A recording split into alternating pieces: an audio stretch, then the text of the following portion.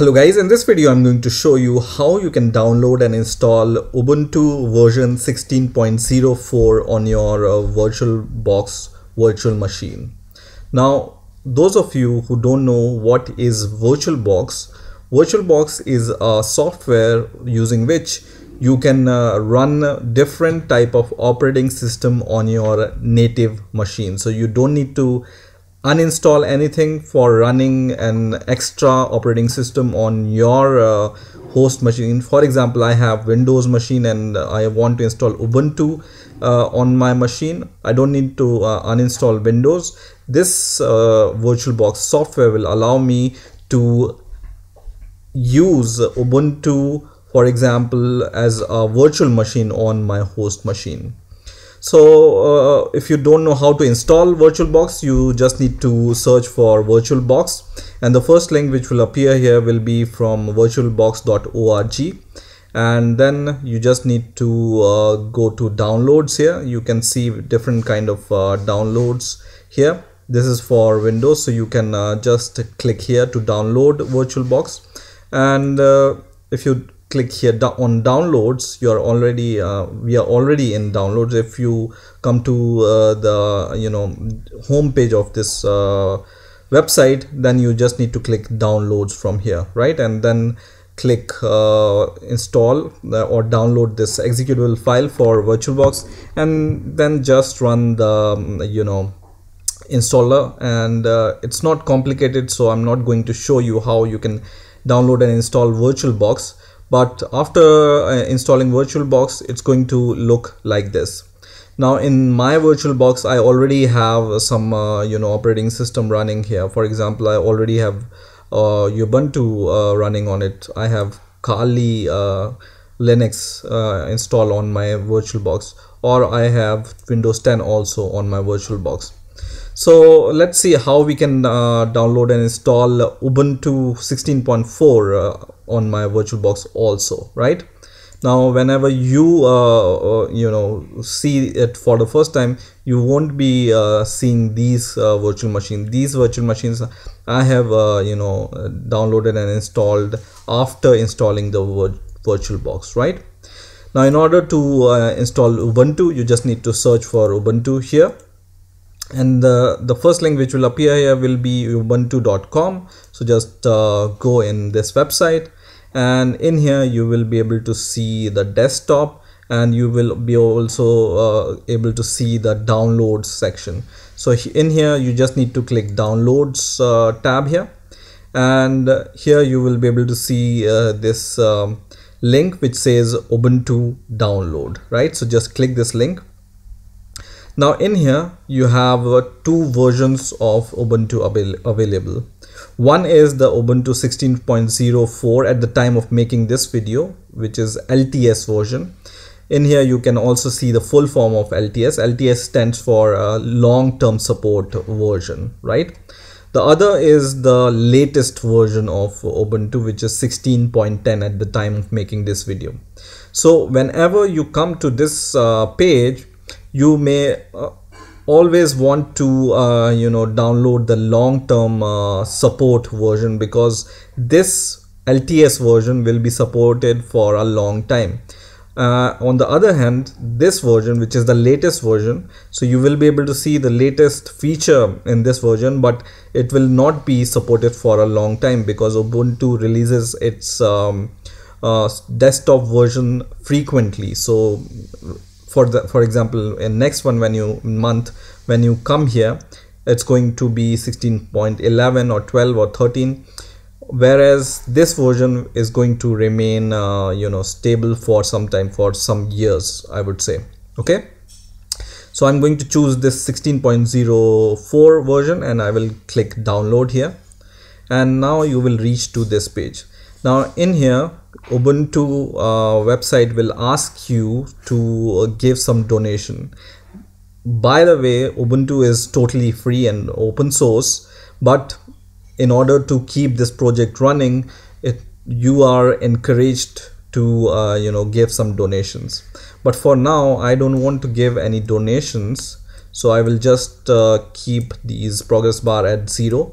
So here my contribution will be 0, but I will be able to see this button which says Ubuntu desktop download. Okay, so when you click this button, then you will be able to download the Ubuntu ISO file. Now just click this button and download of this ISO file will start. You see Ubuntu 16.04.1 desktop 64-bit version .iso. Now I have already downloaded this file. You can see this file is 1.4 gigabyte, so it will take some time to download. So I have already downloaded this ISO file in advance so that I don't need to waste my time on downloading this. So I have already downloaded this. Once you have downloaded this ISO file, then you will be able to see this ISO file like this. So this is my ISO file, and I have saved this ISO file at a desired location. Anywhere in your desktop you can save this ISO file, right? Now let's go to our VirtualBox. So I will open my VirtualBox, and in here, in order to create a new device, what you can do is you can either click here which says new, or either right click here on this on this left hand side, then create a new device, right? So whenever you have already created a device, for example Windows 10, and when I right click on this device, I can even remove this Windows forever, right? So for a new device, I need to just click here this button which says new, which is going to give me this kind of pop-up box. Now in here I just need to give the name of my machine, for example Ubuntu, and this VirtualBox is smart enough to give you these options, which is Linux and Ubuntu 64-bit, right? And maybe I will just give the version of this, for example Ubuntu 0.4, because Ubuntu is already a name in my virtual machine, you can see here, right? So Ubuntu 16.4.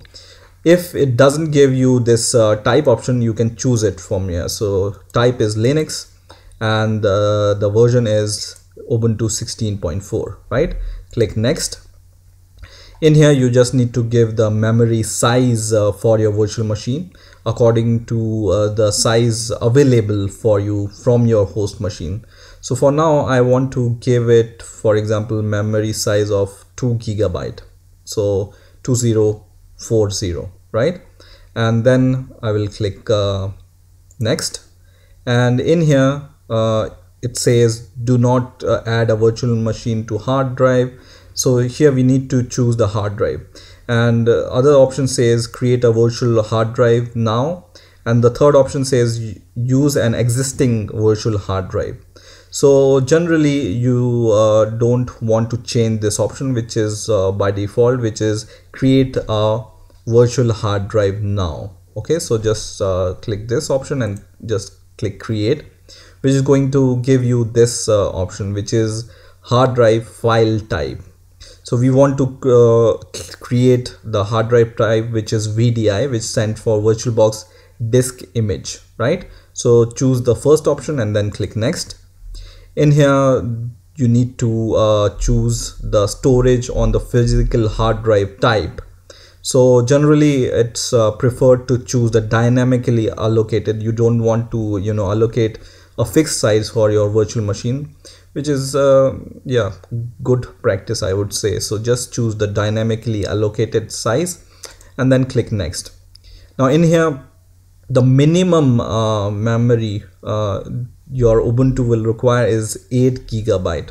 Now you can increase it. For example, you can give 30 gigabyte or 20 gigabyte depending upon the availability on your machine. For example, I will do 31 gigabyte, for example, and then I will just create, click create, which is going to create this virtual machine on VirtualBox. Now once you click create, you will be able to see Ubuntu 16.4 virtual machine is created on your VirtualBox. But still you are not finished, so you may want to click start button to start this virtual machine. But remember, we haven't given any ISO file to this virtual machine which we have downloaded, right?